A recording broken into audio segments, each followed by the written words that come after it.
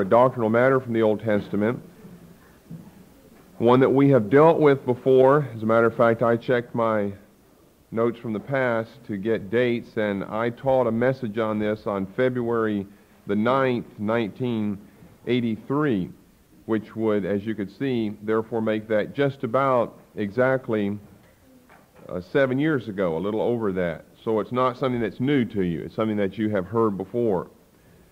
And so maybe in addition to recovering this material, maybe it's been a while since some of you have heard it. I know for some of you it has not been a long time. You've heard it even recently. But maybe not only will we go over this material and some of these matters and touch on them again, but I hope that we can also use the teaching to learn a certain lesson from as to how we are to receive the truth and certainly what is wrong and how we are not to approach the Word whenever it's being presented to us. The matter that we're going to be discussing is over in Genesis chapter 6, verses 1 to 4. Now the big problem with Genesis 6 in charismatic circles, and charismatics aren't the only ones, if you read the commentaries, who are a little bit deluded about the message of Genesis 6, but they certainly, charismatics are ones who are deceived here, some of them anyway, and the big problem is not so much, and I'm underscoring the phrase so much because it is a problem, that someone is in doctrinal error. In fact, they are. But whenever someone refuses to give heed to the truth whenever it's clearly presented, then that presents a problem to me. That is a real stumbling block to me, and it really makes me suspicious. Why, whenever someone hears the truth, and you're a charismatic believer, and you have the Holy Spirit in you, and the truth should just register on you. You shouldn't have to say, well, that's your opinion, and I'm going to have to search this out some more, and it's as though some people detest having to admit that they're wrong and give up their belief, maybe a long-cherished one or whatever, but humble themselves, admit that they're wrong, submit to me, to you, to us, no, but to the Bible's teaching on this in Genesis 6. And I could leave matters like this well enough alone, but sometimes others don't seem to wish to leave matters like this well enough alone.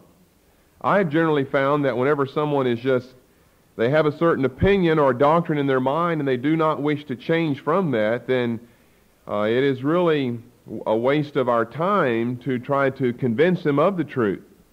You're just going to have to wait until someone is open, someone who has error and not the light, and you're going to have to wait until they are open before they're going to be be a candidate to sit before your feet and hear what you have to say.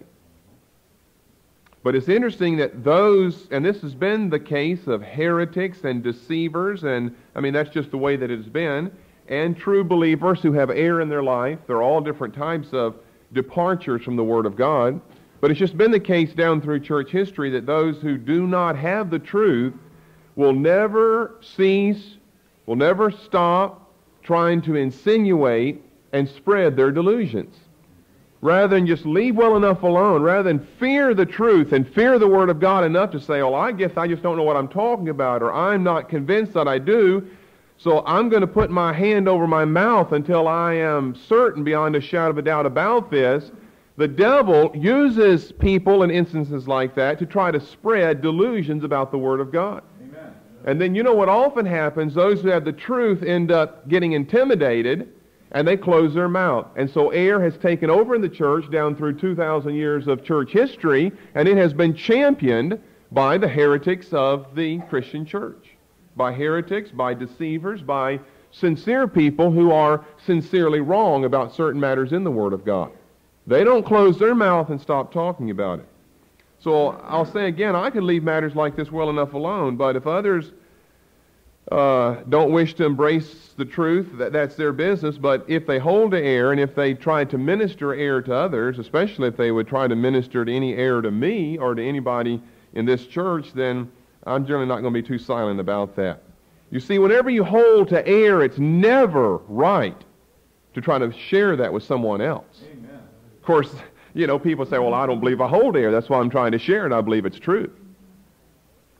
We talked about reductio ad absurdum and systematic theology and epistemology and various ways of theological argumentation. It's never right to try to make fun of or mock the truth of the Word of God, because then you're found resisting God Himself. The only people who have the right and the authority to heap scorn, quote unquote, upon others, like Jesus did to the scribes of His day, are those people who hold to the truth. Of course, that's the whole problem with delusion. You think out there that you're holding to the truth when you don't, and so you heap scorn on those that you think are wrong when in fact they're right. That's the whole problem with the matter. But whenever someone who doesn't hold to the truth tries to minister that to other people, or to subtly try to cast doubt against their view or upon their view, then that's a major problem as far as God is concerned. If we are wrong, or if we even suspect that we are wrong, or if we even suspect that we might be wrong, it's best to be quiet about it. Then you'll be held accountable only for deceiving yourself. If in fact that's the last state of your life, assuming that you don't get the truth before you leave this world, you'll be held accountable only for deceiving yourself and not deceiving yourself and someone else as well. So it's so important to know the Word of God and have these matters settled in our mind. But there are other matters than just being able to turn to a passage, chapter and verse like Genesis 6 or other things that people think are related that aren't related, or other ways in the Word of God where you can demonstrate what the truth of Genesis 6, 1-4 is. That's all one matter. We're going to somewhat deal with that this morning, but we're also going to deal with some of the thoughts and principles and machinations that lie behind this whole matter, because they lie behind every erroneous departure from the faith and from the truth. I hope that all that we've been saying in epistemology, in systematic theology, I hope all that's coming across clearly enough. These are real important matters here. To know how to talk, to know, some people just plain don't know how to talk. They just don't know how to think. They just don't know how to reason. And about trying to reduce the truth to an absurd conclusion, well, I keep saying it, a person's going to be found to be up against God in the last day. Of course, they don't think that they are, but maybe we could say that's part of the whole problem. Or maybe that's a major part of the whole problem. What I call this, that I see in other people sometimes, is a real extreme independence that people have. And we should, I guess people want to feel comfortable with the fact that, hey, I'm a believer, I'm a charismatic Christian, I own a copy of the Bible. Why do I have to listen to somebody else? You don't have to. Why can't I just get into the Word of God and get the truth for myself? You can. But see, just because you don't have to listen to someone else and because you can get into the Word of God and find the truth doesn't mean that you always do. And if and when in those areas you don't, then you may have to listen to what somebody else has to say. And so what we have on our hands, I would call, is a real extreme independence, where someone has a view, they are presented with the right interpretation of the passage, and they say something like this: well, I'm going to have to search that out for myself. I'm not just going to follow your teaching. Well, then why, I would ask the question, did God put teachers in the church then? There is a balance here. We're not asking anyone to follow everything any teacher has to say. But why did God put teachers in the church if we're not supposed to follow what they have to say? At least give it some serious consideration. And whenever it's obvious that they're teaching the Word, then you don't have any choice, but you're bound to follow what they have to say. But others say, well, it's almost like people are jealous that someone else has the truth first or the truth over against them. And they just resent having to admit that they're wrong and giving it up, because then that's going to sound like I'm having to agree with your position, and then that would sound like I'm somehow underneath you. People ought to forget and erase out of their mind all of these social club, soap opera type things of who's under who and all that. That's not even part of the picture. The devil will bring that up in your mind, try to make it a part of the matter, but it's not. It's truth and error. It's a big question of the kingdom of light and the kingdom of darkness. It's not who had the truth first. God had the truth first. So that's who we're submitting to, is God and to His Word. a real extreme independence. I'm going to have to search this out on my own. Well, listen, here's my problem. If someone else has already searched it out on their own, and they found the truth and shared it with you, and now you're telling me you're going to have to search it out on your own, well, I can only end up with one idea of what their conclusion is going to be, but a rejection of the truth. Why would you need to search it out on your own if you are clearly rejecting what someone else has searched out on their own and found to be the truth? You know what that reminds me of? That reminds me of the same situation whenever you communicate some truth from the Word of God to another individual, another Christian, let's say, and they tell you, I'm going to have to go home and pray about that. What answer could you hear? What answer could you want to hear? But an erroneous conclusion, an erroneous belief.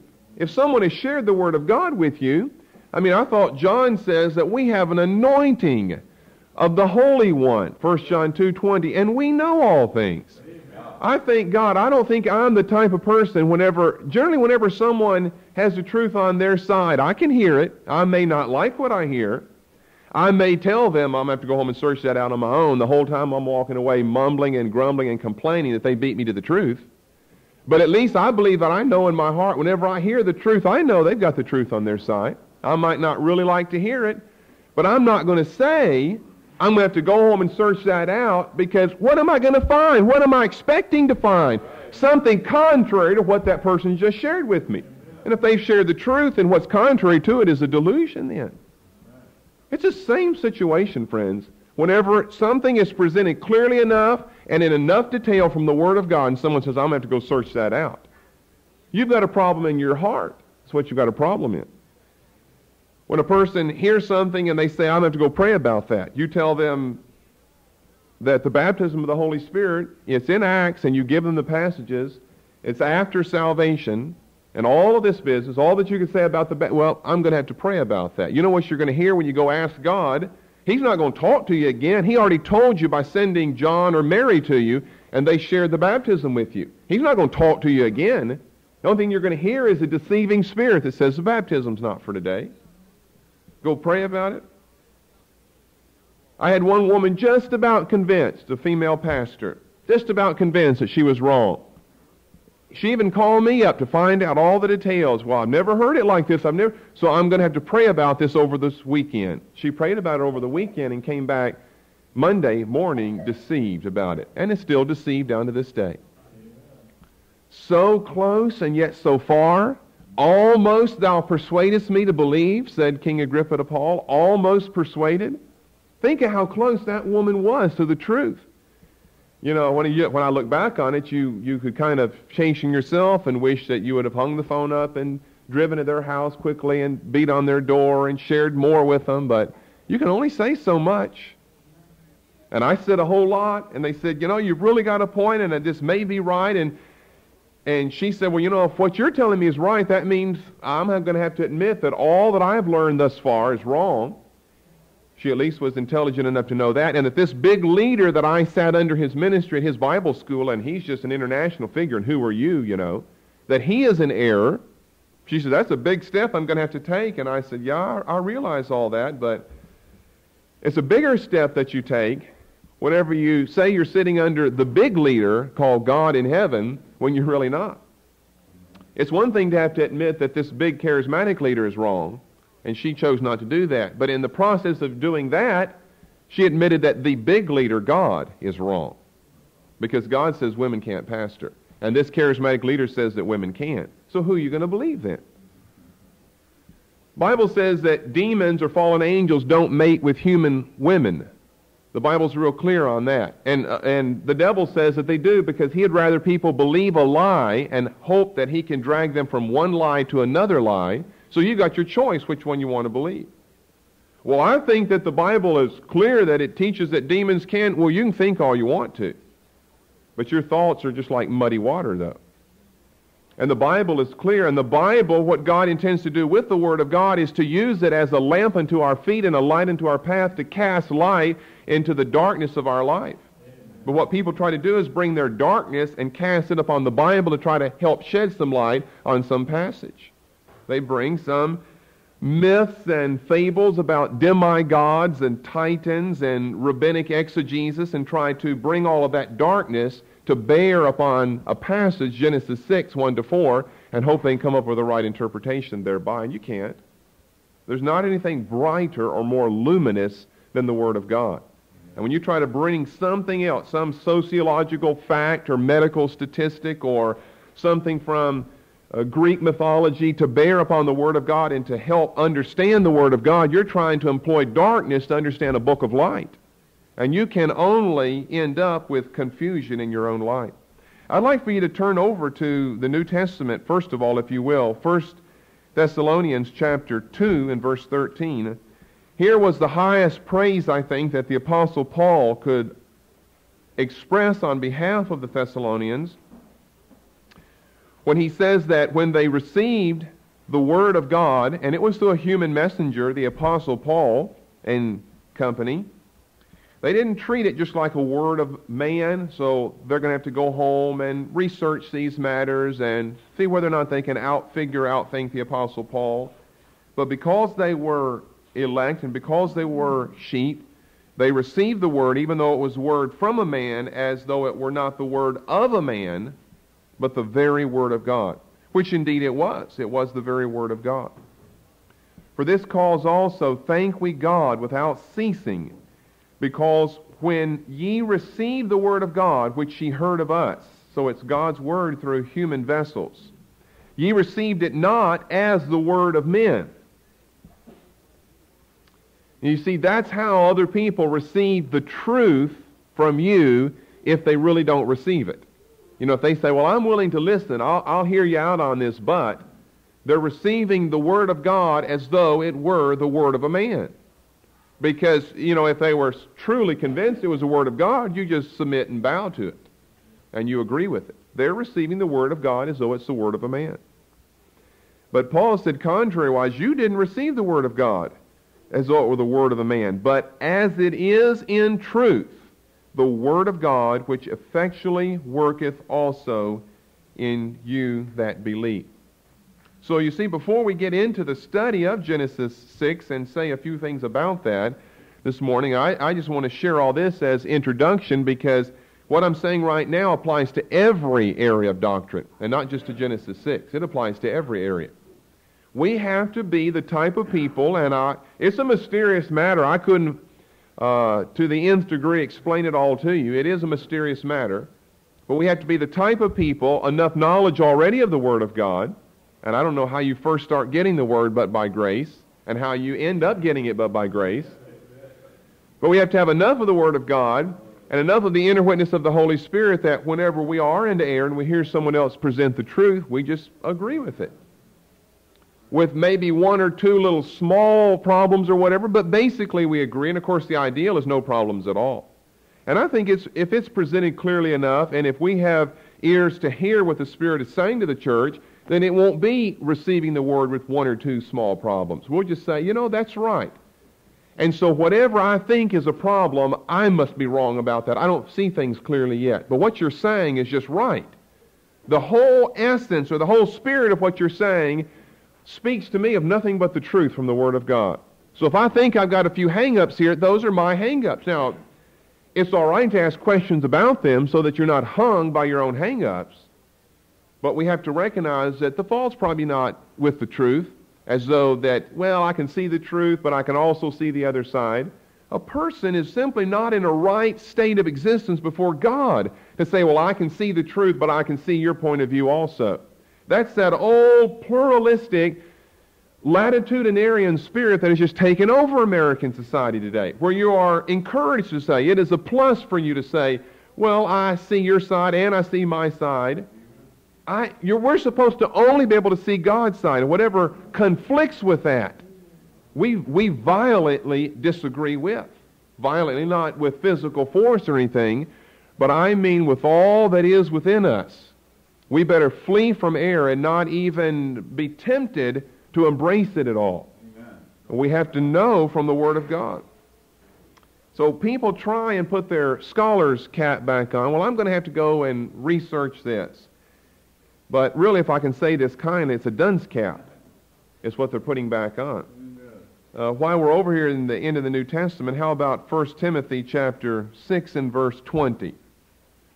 This is a verse that, and you see, I say this verse in light of all of our so-called scholarly teachings around here. That's not my, that's not my phrase. Somebody else was visiting the church one time and called me a theologian and then apologized, I think, and just said, well, he's a man. Well, that's where you ought to leave it. There aren't any theologians in the Bible. There are apostles and prophets and evangelists, but somebody must think that there's scholarly teaching. So in light of that, 1 Timothy 6:20, O Timothy, keep that which is committed to thy trust, avoiding profane and vain babblings and oppositions of knowledge. The word is knowledge, not science in the Greek. Not like his science versus sociology or civics. And oppositions of knowledge, falsely so called. That happens to be a real favorite verse of mine because we really believe in knowledge. Knowledge is really important. God's people perish for lack of knowledge. This is knowledge falsely so called. People will say, I've got some knowledge. That's what they mean by, I'm going to go research this matter. And I've got some books on my shelves, and you pull all your books off and you look. But you know, all that is a vain pursuit whenever you're doing that to try to circumvent something that's clearly stated in the Word of God. Then that doesn't impress any other scholar or any other layperson in the church. It certainly doesn't impress God. When you say, I'm going to put my scholar's cap on to check this out, and you really put your dunce cap on to check it out. And Paul tells Timothy, oh, Timothy, it is a plea here to him. Anytime we say, oh, how often do you say, oh, to someone? And it's not an oh, ouch, as in pain or something. It's an oh, as though you're trying to reach them. You're trying to pour out your heart to them. Oh, Timothy, don't be deceived about anything. Whatever's been committed to your trust, keep it. Amen. And avoid profane and vain babblings.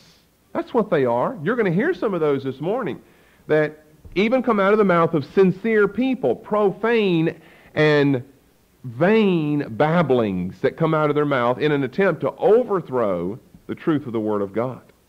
And then Paul says it's oppositions. People try to oppose. They are called opponents, of the truth.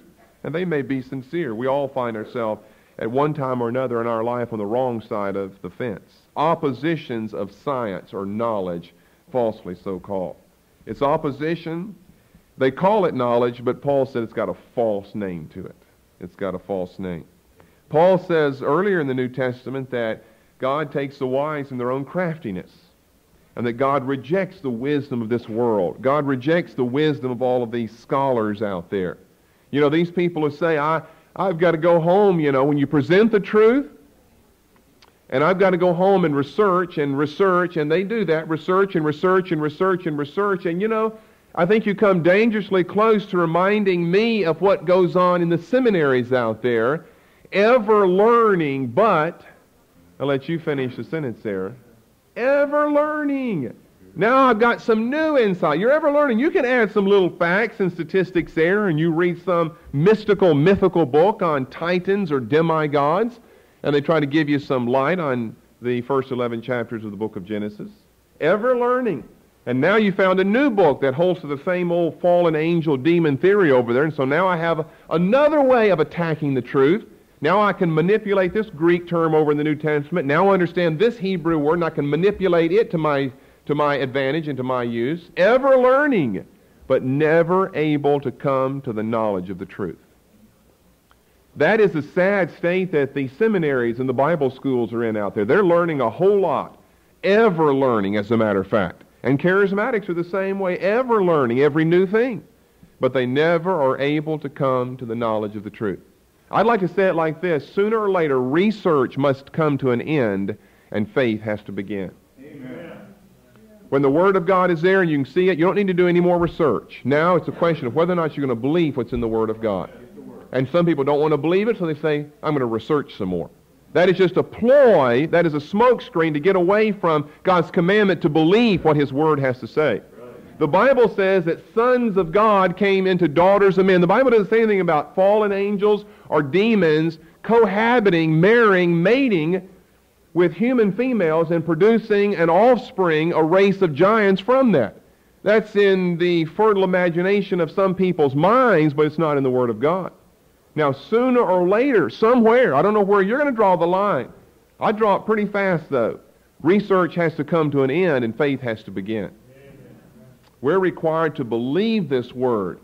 Sure, we're required to study it out. But whenever someone has presented the view, and some people have heard our view on Genesis 6, and you can't overcome that, all you can do is try to bring up points that aren't related and say, I'm going to research the matter some more. But we better be very careful in areas like this. We talked about rationalism in epistemology, that it is one of several answers to our acquisition of knowledge. But you can be too rational, though. I mean, you can get into rationalism and just say, I've got to study and prove this point. Like resident ministry. We've said enough on resident ministry. It's the truth in the Word of God. But someone can say, well, now, you didn't cover this. We never claimed we covered everything that could be covered. I don't even know that I know everything that could be covered. I guess only God knows that. And so they use that, you know. It's been a stumbling block to me because there were 2 other areas you didn't cover. What are you going to do with the areas that we did cover, though? When are you going to stop researching and stop thinking and start believing the Word of God? You see what I'm saying this morning? There comes a time you got to stop thinking. That is, thinking independent from God. You got to stop thinking and just start believing the Word of God. If you don't, you're going to get deceived in your life. Amen.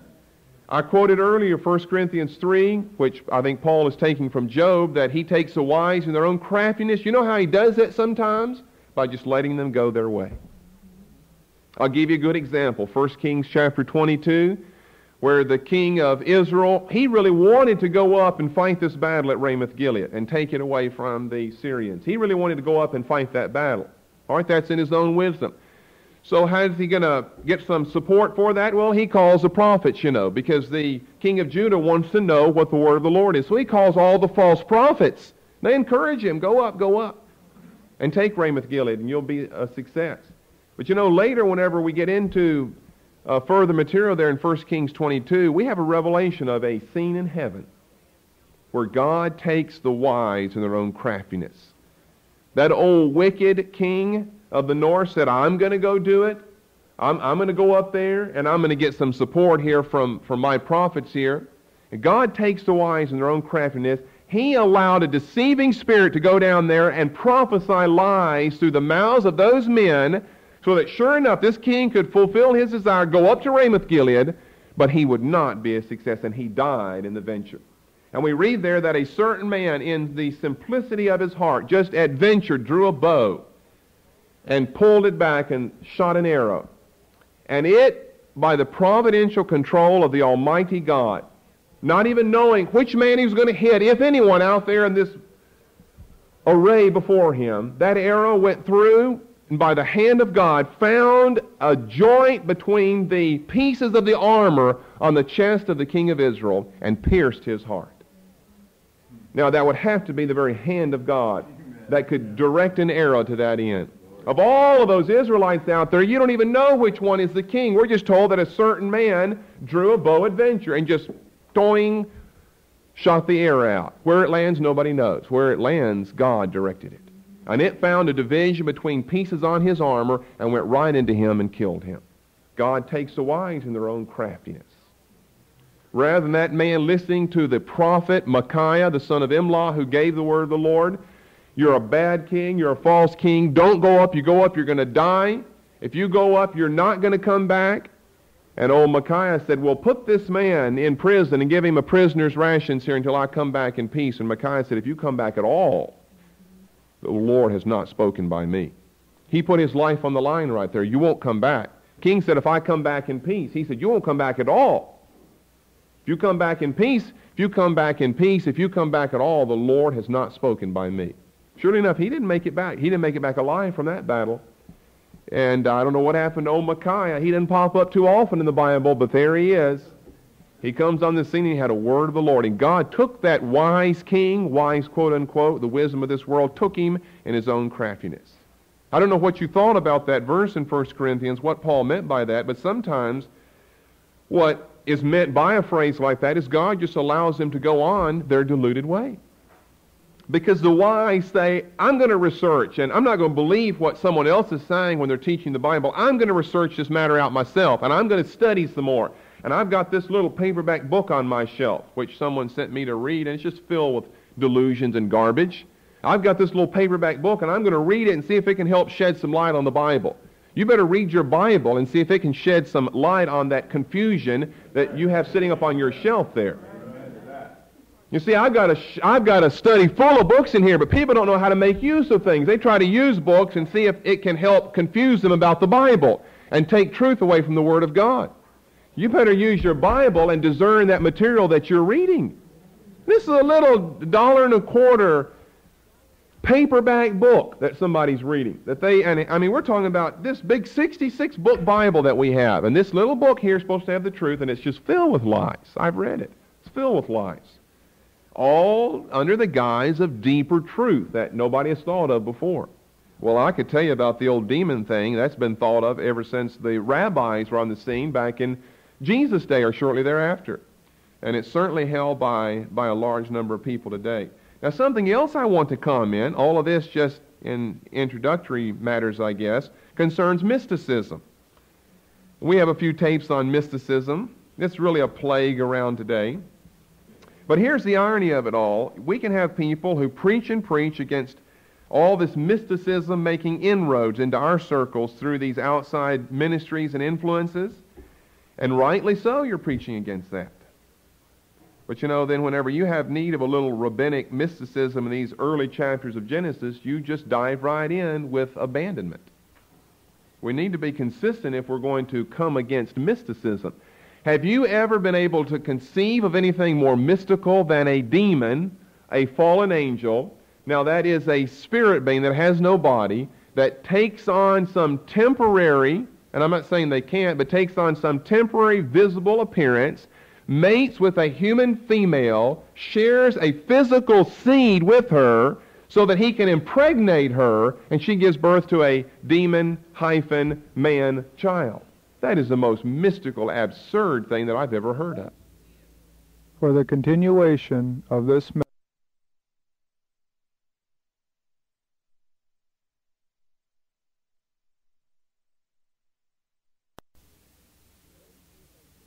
mates with a human female, shares a physical seed with her so that he can impregnate her, and she gives birth to a demon-man child.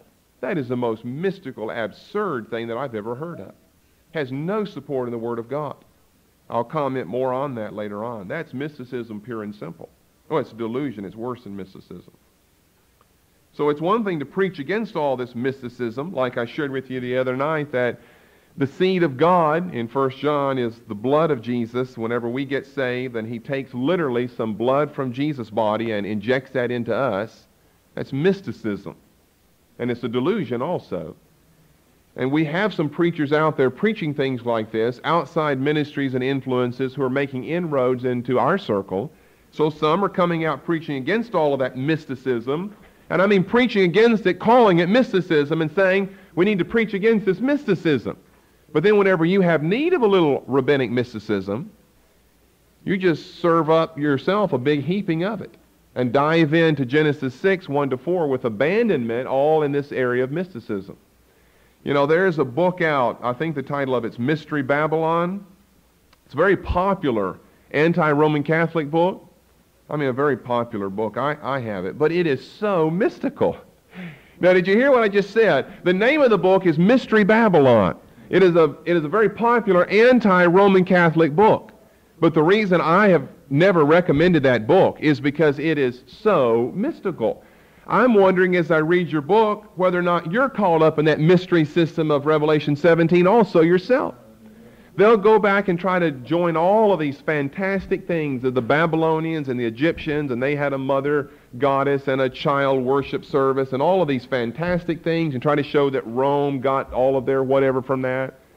And, you know, you're really drawing water from a well that's probably bone dry. You need to deal with matters like that from the Word of God, and not go back and try to find something that you couldn't prove and that nobody else could prove anyway of what happened in Babylon 7 millennia ago, or what happened down in Egypt 8 millennia ago. And that also, by the way, I'm not just mentioning that for no reason or for one reason only, Mystery Babylon. That also happens to be a book that's real popular with some other people. And I don't see how a charismatic Christian can ever really get into Mystery Babylon and get much out of it. You'd be better buying what? Lorraine Bettner's book called Roman Catholicism. So you've got, from a scriptural point of view, the mysteries and the tenets of Roman Catholicism dealt with scripturally. And without having to go back into Egyptian, Babylonian, Near Eastern, Syrian lore and legend, but deal with things from the Word of God. You know, it's like, I don't know, I probably shouldn't get too far off the path, but some of these comic books, these chick comic books, and all these other anti-Roman Catholic people, and there are a lot of anti-Roman Catholic people who feel it's their mission to publish material and to research back into ancient Near Eastern history and discover things about the Roman Catholic Church. I don't know that the Roman Catholic Church existed back 7 millennia ago. Maybe you're missing the mark. Maybe all of this is anachronism to go back there and try to say, now I see that the popes came from this and that such and such came from this. Roman Catholic Church didn't even exist back in those days. You ought to deal with the errors of Catholicism, and there is a truckload or two of them in it, from the Bible. And get the Lutherans and Presbyterians while you're at it as well. Get them as well. The Catholics aren't in a group by themselves, friends. All the denominations have departed from the Word of God. God made man upright, and they sought out many denominations to join themselves to. That's right. You didn't know that was in the Bible? Sure. Sure. They sought out their own inventions. That's what denomination is. It's an invention of man. Man's way, man's ideas, man's creeds, man's programs to get God's work done.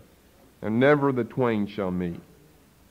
And this whole business of sons of God, daughters of men, and mysticism in the early chapters of Genesis, that's not new to me. I was teaching many years ago in another place, and there were some other teachers responsible for teaching in this same institution. And I remember getting a phone call one time in the afternoon from a woman who was a student of mine there, who was also a student of another teacher's. And she kind of liked me for a while anyway.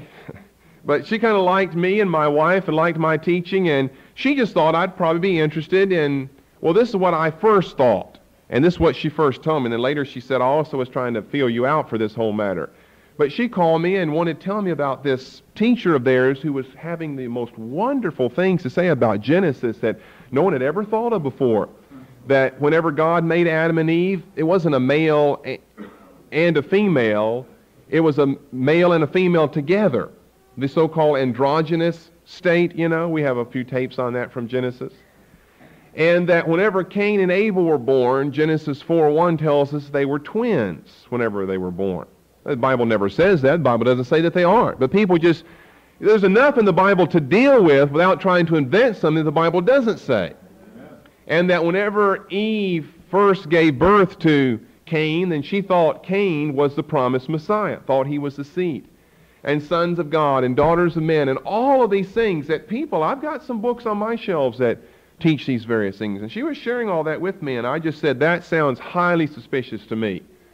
I hadn't heard of it before then. See, that was my first introduction to it all. I said, that sounds highly suspicious to me.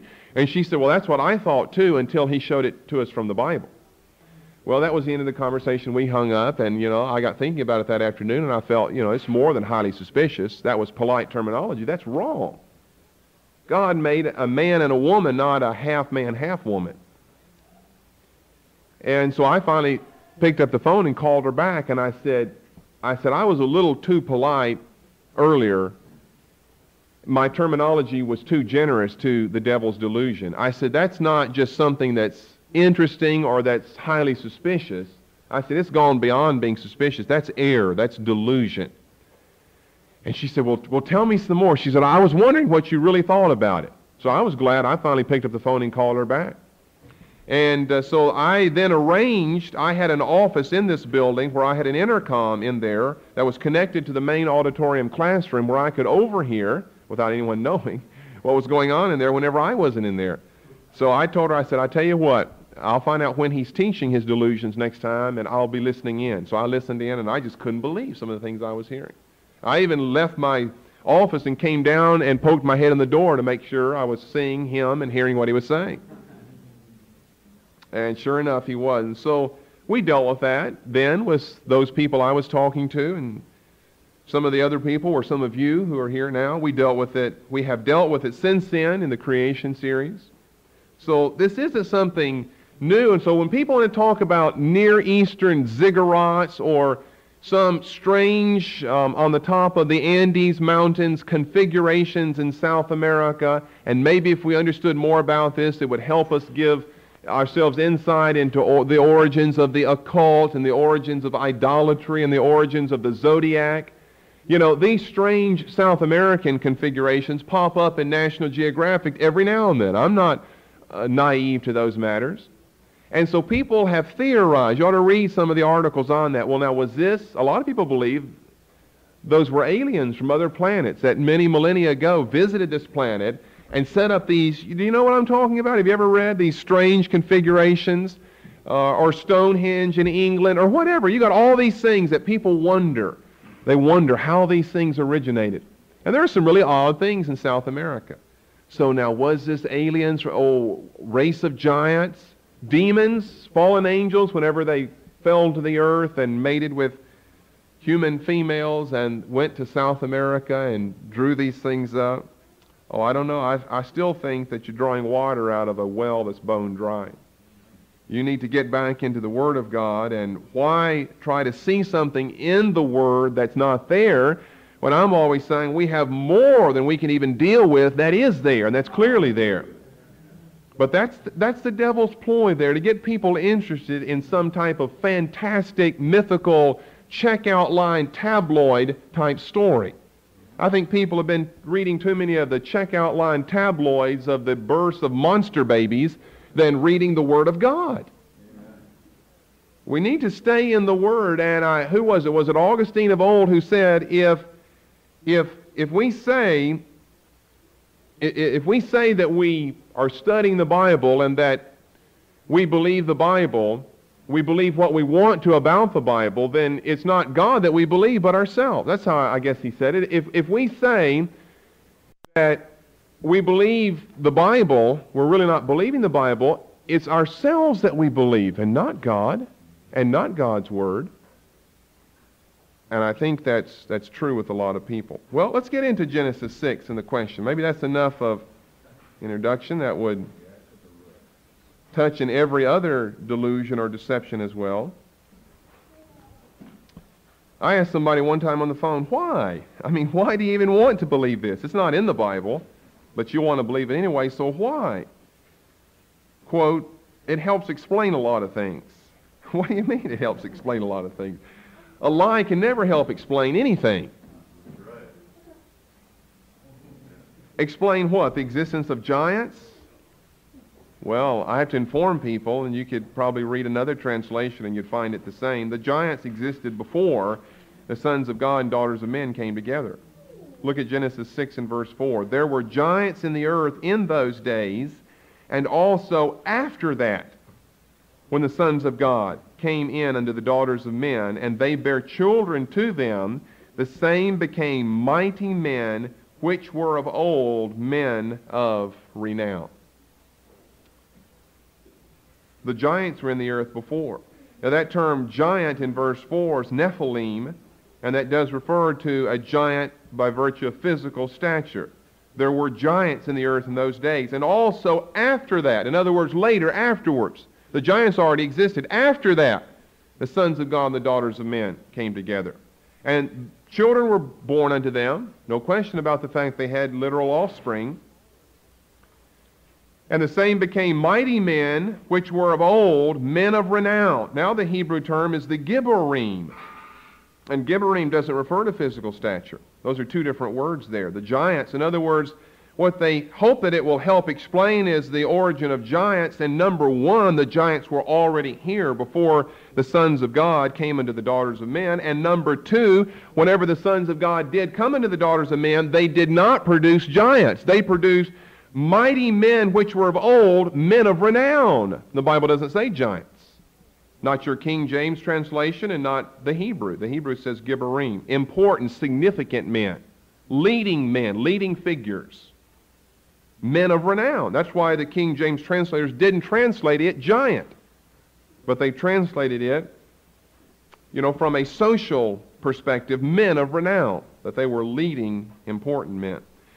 So, again, then people will say, well, it helps us explain things about the zodiac, and some people are real interested, maybe too interested, in occultism and idolatry, its origins, idolatry. I've heard a lot on that, enough to drive you up the wall. And the zodiac. But I want to give you a list of several points, and I didn't compare this with my earlier notes, so I'm sure there'll be some things the same, maybe there'll be some things different.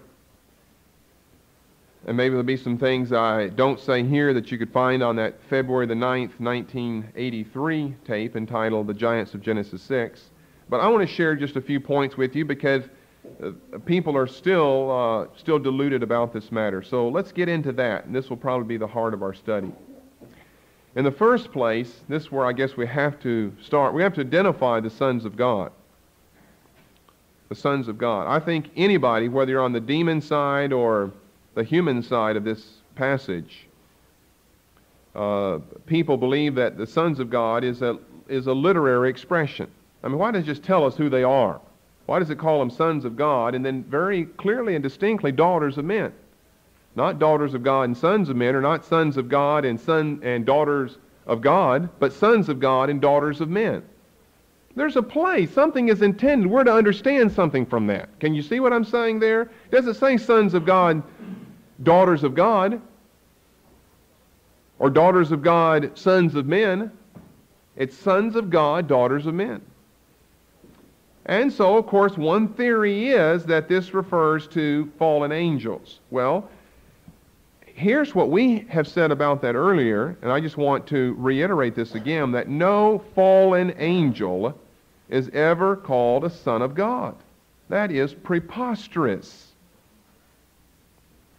Now, the passage they like to make use of and wrest it to their own destruction is Job chapter 38. If you'll turn over there, Job 38 and verse 7.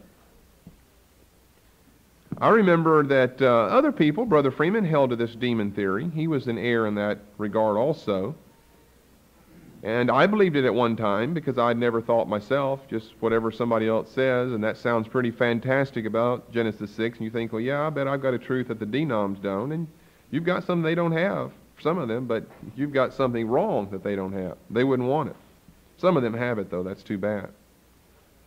But people have never sat down really and thought until they hear us saying things, and they've got to that's the problem with ever trying to share the truth with someone who you find out in the end's not going to receive it, because then that helps them go and refine their arguments against the Word of God. The people just think, yeah, sons of God. And look, and you know over here in Job 38:7 that the angels are referred to as the sons of God. Or I guess pretty much everyone believes this. When the morning stars sang together, the angels could be referred to as stars, and so can earthly leaders of the churches in Revelation, and so can God's people, the nation of Israel, in Genesis 17 and in Daniel 8, and maybe somewhere else. I smile while I say it, but when the morning stars sang together, this is parallelism, and all the sons of God shouted for joy. The morning stars are not different than the sons of God. It's parallelism. Synonymous parallelism. The sons of God are the morning stars. And you read just the verses preceding this about the creation of the world. That the angels witnessed and rejoiced at God's created handiwork. They shouted for joy whenever they watched God create the world. Now, a whole lot of people don't know when the angels were created. We're not going to get into that because we have a lot of teaching on tape about that, but I've heard in our own circles back some time ago that the angels are probably made before Genesis 1:1. Before, that says in the beginning, that's when things began. Well, people say that's just in view of the earth or in view of the things that we can see here. No, I believe that's in the very beginning.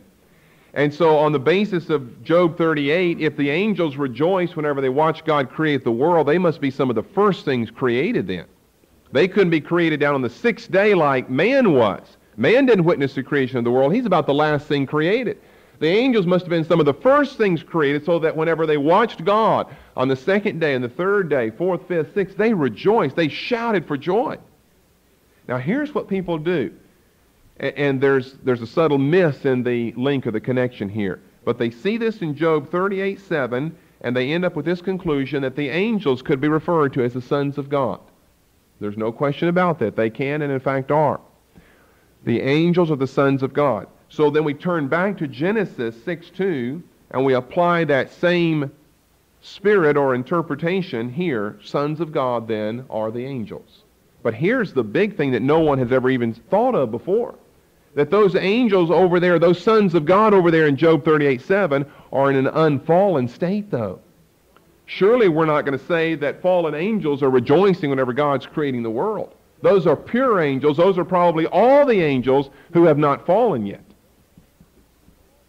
Which would bring up another question, when did the angels fall? Well, I think we've kind of discussed some of that before as well. Obviously, it would have to be after the creation week, but before the temptation. Didn't take long, because there's only a brief period of time in there between the end of creation, and I've heard other theories. You just wouldn't believe what people can dream up here, but we've covered that in very good detail. God gave Adam and Eve a mandate to propagate themselves, to fill up the earth, to reproduce and fill up the earth. And I can't imagine them just intending on putting that all for 14 or 18 years. And yet they don't have a child born, we know, until Genesis chapter 4 and verse 1. So all of that taking place between Genesis 1 and Genesis 4 has to take place in a very, very short period of time.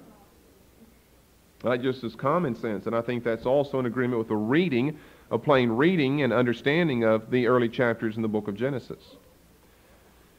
But you see what people have done. They know that over in Job the angels are referred to as the sons of God, that you can put an equal sign in between sons of God and angels. You can put sons of God equal angels. So when they come over here and they say, let's identify sons of God, then they'll do it that way. Sons of God equal angels. But of course fallen, right? Obviously fallen here in this chapter. Well, now wait a minute. You don't have a single shred of support in the Word of God for calling a fallen angel a son of God. You can't use Job 38:7. Those are non-fallen angels over there. You see, that would mean that we should be as comfortable calling New Testament demons sons of God as we are calling these fallen angels sons of God back here in Genesis chapter 2 and verse 6. Or 6 and verse 2. I could take it even further. We could call Satan the Son of God. The Son of God. Satan is the Son of God. I find myself very uncomfortable using terminology like that. So the counter-argument is, well, it speaks only of origin or derivation. We don't mean this in some type of spiritual sense or relationship here. In Genesis 6:2, sons of God, it simply means that these creatures, and these people believe they're fallen angels or demons. I don't know which they want to make of that, or maybe they don't even try to distinguish. But these creatures here owe their origin to God. So, Son of God is a phrase used in the sense of derivation or origin. And this is supposed to soften the offensive nature of the language. Calling Satan a son of God, demons sons of God, fallen angels sons of God. That's offensive language to a Christian. So they try to soften that by saying it speaks only of origin or derivation. Well, again, then we should be equally comfortable calling the demons that Jesus faced in his ministry the sons of God. Don't they owe their existence to God as well? I'm not saying they're fallen state. I'm saying don't they owe their origin, their derivation to God? We should be equally comfortable calling demons sons of God. And yet I don't think any true believer is comfortable calling them sons of God. And as I said earlier, we could take that a step further. We should be equally comfortable calling Satan the Son of God. As we are, if all we mean by that is origin. Satan had his origin in God. God made Satan. He couldn't exist if God didn't make him. God made all things. We don't have to add in, he didn't make him in a fallen state. We're only talking about origin or derivation here. But that is not what we find in the New Testament. Demons are not called the sons of God. Angels in the New Testament, fallen angels, are not called the sons of God. Satan is not called the son of God. In Job 38:7, fallen angels are not called sons of God. Those are non-fallen angels there. You don't have a verse to stand on. You say, well, except Genesis 6:2, but the way you got your interpretation of that is to run to other passages, though. It should just be common sense that we don't call fallen creatures, we don't call the mass of humanity out there who is outside Christ sons of God. Jesus calls them sons of Satan. Satan, your father, John 8:44. And by the way, that's the comment I want to make here. The Bible, with few exceptions, whenever it speaks of son of, in these type of contexts, it is not talking about origin or derivation. It's talking about a spiritual relationship. Take Jesus as the Son of God. Now the cults, you see, will try to use that very phrase, just like some deceived people are with sons of God here in Genesis 6:2, to say that means that Jesus owes his origin to God. God is the Father who produced, created whatever, the Son. That's the exact same technique and the same tactic employed, used by the religious cults out there. They take this phrase, Son of God. I mean, what are you going to do with that? Jesus is called all over the Bible the Son of God. The Son of God? Does that mean he owes his origin to, or that he is derived from God? There's no way. He is from everlasting and to everlasting. That phrase, son of, doesn't speak of origin or derivation. It speaks of relationship. It speaks of a spiritual connection here. Or you could take John 8:44 that I just referred to. Jesus said, you are of your father, the devil. Now, he doesn't mean derivation or origin. Those people owe their origin to God. He's talking about a spiritual connection or relationship. You are of your father, the devil. Or I could give you some other phrases. How about in the Old Testament, we often read of the sons of Belial. Belial was an Old Testament word that referred to the devil. The sons of Belial. The sons of Belial. All these are spiritual phrases. Or the sons of the prophets. Do we really mean the prophets had some physical sons? Well, they may have had, but that's not what that phrase means. You see what I'm saying? It simply means there's a connection between the two, between these men and the prophets. And so they are called the sons of the prophets. Now, about the only place I can remember where it's this phrase, son of God, in particular, son of God, not sons of the prophets or sons of Belial or sons of Satan, but that this phrase, son of God, is used in a sense of origin or derivation, would be over in Luke's genealogy, chapter 3, where, contrary to Matthew, who works his way forward, Abraham, Isaac, Jacob, so forth, down to Jesus, Luke works his backwards, Jesus, and he starts working backwards, and he ends up with Adam, the son of God.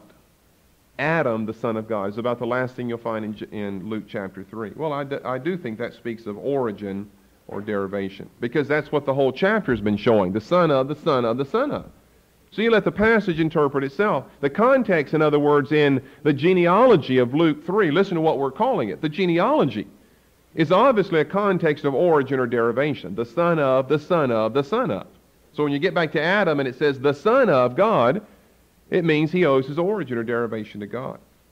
But you can only end up with that because the context is very clearly coming down on that side. So our first point here is that no fallen angel or demon is ever called a son of God.